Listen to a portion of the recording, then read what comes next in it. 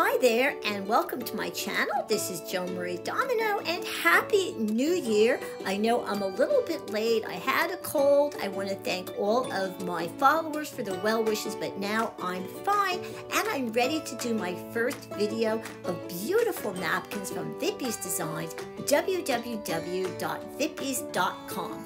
I'm also going to give you some inspiration, and you know what that means. I'm going to have a couple projects.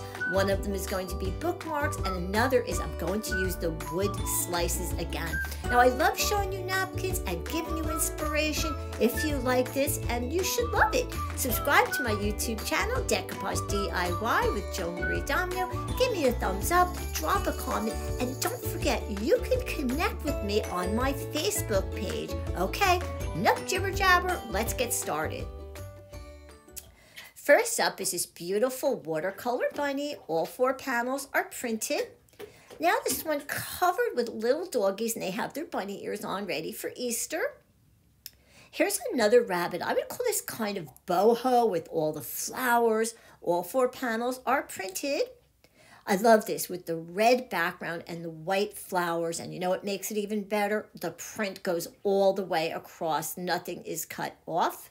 Speaking of beautiful floral, look at this daffodils. It goes all the way across. Nothing is cut off. Look at all the different colors. So pretty.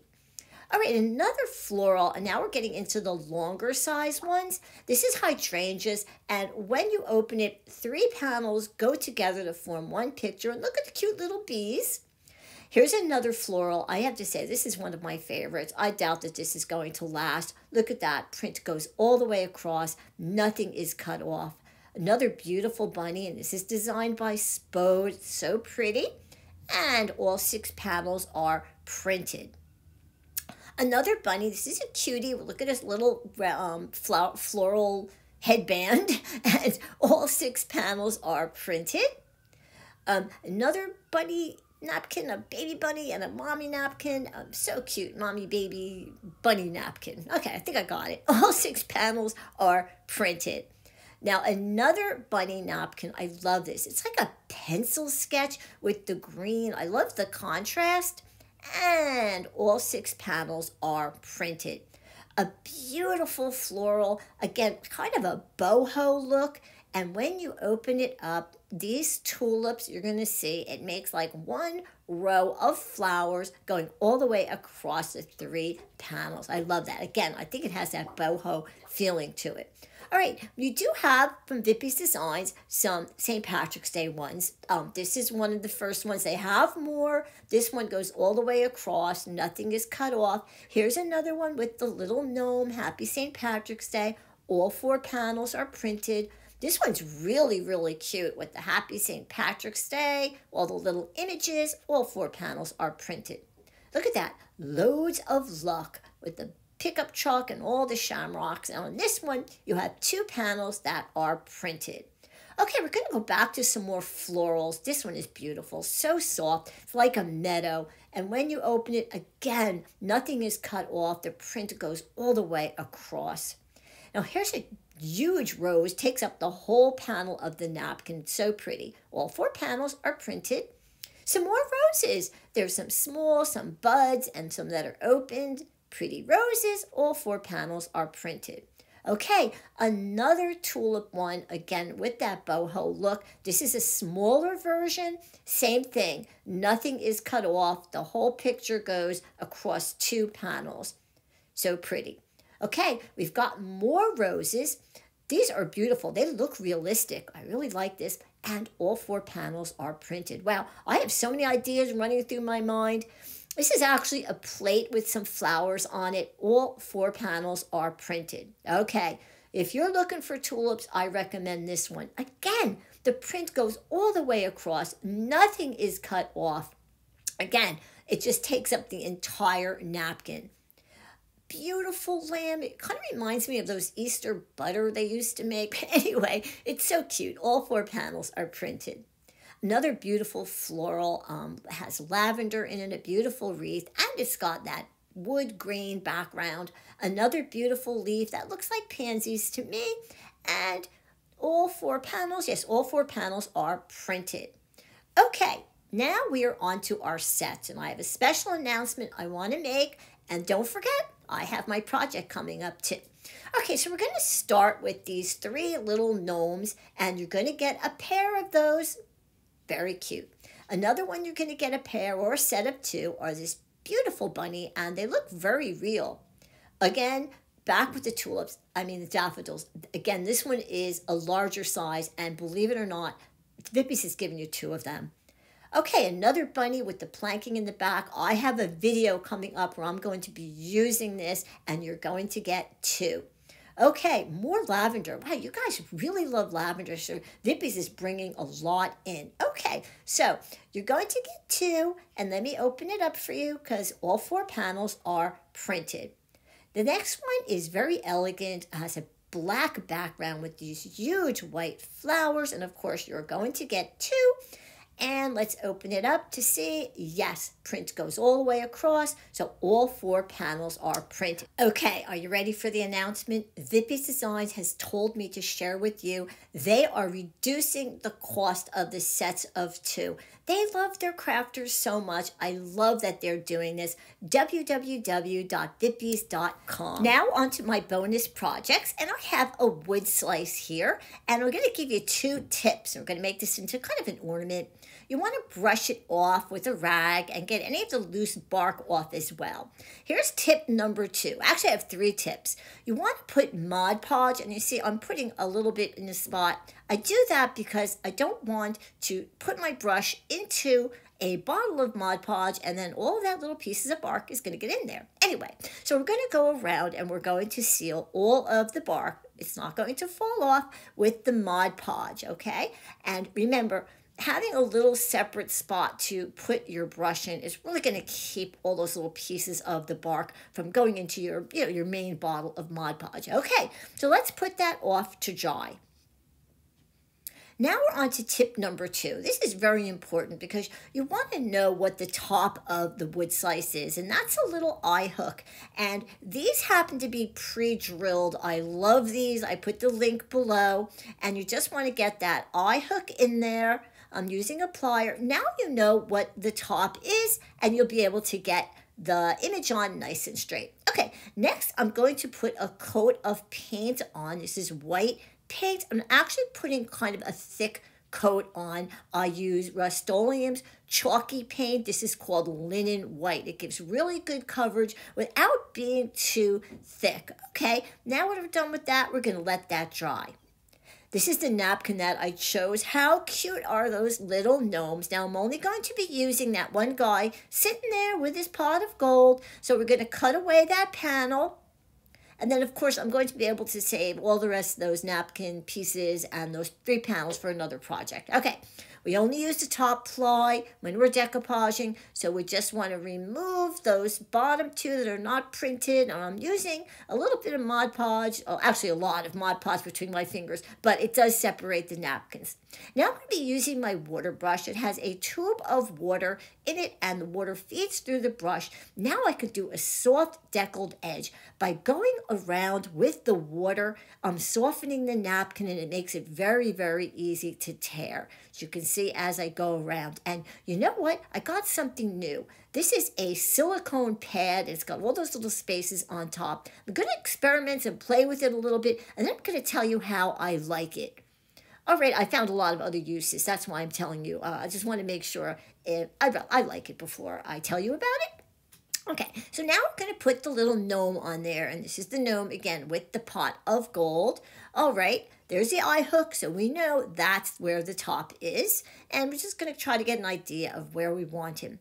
Now we're going to put on Mod Podge. Now, when I put the Mod Podge on this time, I'm not going to put it just where the gnome is going to be. I'm actually going over the entire wood slice because my friend Leslie says that these wood slices tend to crack, and what happens is the Mod Podge keeps it from doing that. So just cover the entire wood slice with the Mod Podge. I got it out. Okay, I'm smoothing him down with a piece of saran wrap. All right, let's take a look. Oh, he looks really, really good. Okay, we're going to let that dry, and then we're going to go on to adding a little color around him, and I'm using a Memento stamp pad in bamboo leaves. I'm going to take one of my smaller sponge pouncers. I love them. I'm just pouncing it on top of the stamp pad, and I'm just going around the gnome, and I can add more if I want. See, look how pretty that is. If I don't think it's dark enough, again, I can just keep tapping into the stamp pad until I think I have the right amount of color. And this is coming along very, very nicely. Let's take a look. Oh, I love that. Once it's dry, I'm going to add a little border around this gnome in orange. Now, I just told you about this silicone pad that I got. This is one of the things I love about it is I have all these little spaces on top that I can put some of my paints in. It's very easy to clean, just so you know. I'm finding a lot of good uses. So I'm taking my orange paint and I'm going around the wood slice, not being particularly careful, but I'm making a nice orange frame along the gnome, around the gnome. Okay. Very, very pretty. Let's let it dry. I decided this leprechaun does not have enough gold. He needs gold coming out of that pot of gold. He just needs more. So I found a piece of tan cardstock and a 1/4-inch hole punch, and I just made a whole bunch of little circles.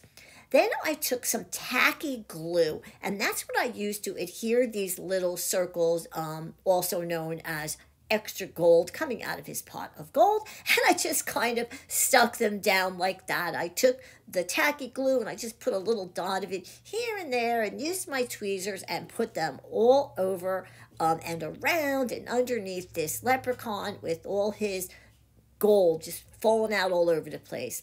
All right, I let that dry. Now, as much as I love how that looks, I thought I needed a little bit of glitter on top of these little circles because I really want them to look like coins. And always remember to test your glitter on a little piece of scrap paper or something to make sure it doesn't come out in one big lump. All right, so I went around and I put some of the glitter all on those little circles. Now that's a pot of gold. Well, that wasn't quite enough glitter for me, so I decided I wanted to add some more green glitter. This is glitter glue. Remember to test it so it doesn't come out in one big lump. I can't stand when that happens. Okay, so I'm going to take this green glitter and I'm going over that shamrock inside of his hat. And I just put little dots around it just to give it some more glitz. I really like how this is coming out. What do you think? I'll hold it up. Oh, I like that.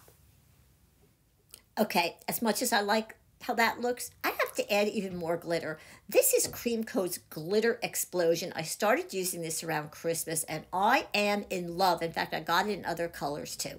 So I'm just using this crafting knife and I'm going along the edge. I'm going a little bit on the side and on top of the orange. Look at all that glitter. I just love it. And you know, my crafting friends, you guys are really getting me into using more glitter. I never used to use this much glitter, but boy, it really adds a lot to the projects. Okay, I'm going to go all the way around with that Cream Coat Glitter Explosion.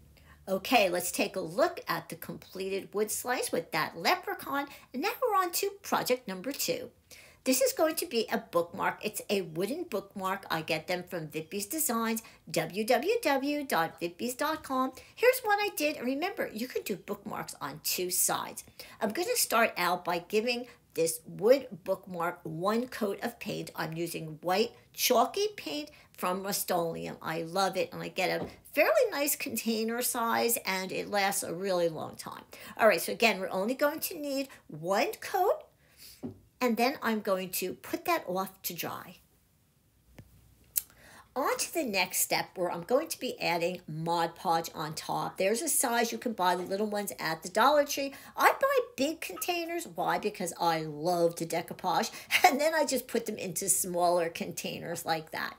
So I'm going to cover the entire front of the bookmark. Make sure I cover the entire surface. Then I'm going to let it dry. Now on to coat number 2, and the same thing, I'm going to apply it the same way. And you might be wondering, well, why are you putting a second coat on and why are you going to let it dry? Well, because I'm going to be using my favorite method, the iron-on method. All right, let's let that dry. Here's a napkin I picked out. I just showed you this napkin. I got it from Vippies Designs. And there's my iron, my Cricut iron. It's hot and ready to go. All right, so we're going to take the napkin, and I'm going to first remove, of course, the top ply. I'm going to do it the same way with a little bit of Mod Podge up there in the corner, and there we go. I'm going to place it on top of the bookmark, and it's a little bit bigger, but I'm going to trim the edges.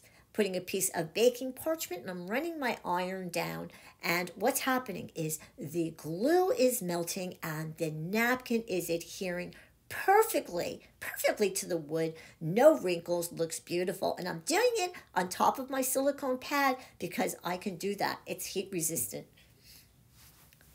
On to my next one, where I chose a nautical napkin, and believe it or not, 1/3 fit almost perfectly on the bookmark. All right, piece of parchment paper, and I'm going to run my hot craft iron, my Cricut iron, up and down until that napkin is adhered perfectly. On to the next one, which is really beautiful daffodil napkin, and this little piece of napkin has a butterfly on it too. Piece of baking parchment, and again, I'm adhering it with this cute craft iron that works excellent and nice and flat and adhered perfectly. My last one, I think this is one of my favorite napkins ever, is this adorable bunny. Same thing with the parchment paper, the glue melts, and the little piece of napkin adheres perfectly. Now, I thought the top part was a little too much white space, so I added another piece of the napkin that had the flowers on it. And the same thing, I'm just going to put that on using the iron-on method, making sure that it's well adhered, and let's take a look. That bunny is just so cute. Now I'm using my finger sander, which I love. Everybody should have one of these if you do a lot of decoupaging. I have the link for that below. And what I'm doing is a downward stroke along the edge of the bookmark. And what happens is all of that extra napkin that's hanging off comes off perfectly and gives you a nice clean edge. I love this finger sander. And I'm going to do it to all of them. Actually, I love this napkin too. I think I picked out good napkins to do these bookmarks, and of this adorable bunny. And the same thing, removing all that extra. And there's all the bookmarks. Now I'm going to finish them off with some edging and some tassels. Okay, there's my bookmarks. Now, you say, Joan, I need some inspiration. So I took some of Vippies napkins and I created this project for you. I took another napkin, which was this gnome leprechauns, and I did a wood slice as well. I love to give you inspirations. I want you to use your napkins. Hey, I have a little surprise for you. Vippies Designs handed me a pile of napkins, and they said, Joan, this is a sneak peek at what's going to be coming out next. I don't always do napkin hauls. A lot of times I just do projects on my YouTube channel. So make sure you go like and follow Vippies Designs on their Facebook page. Like and follow my page too. And remember to subscribe to my YouTube channel. There they are.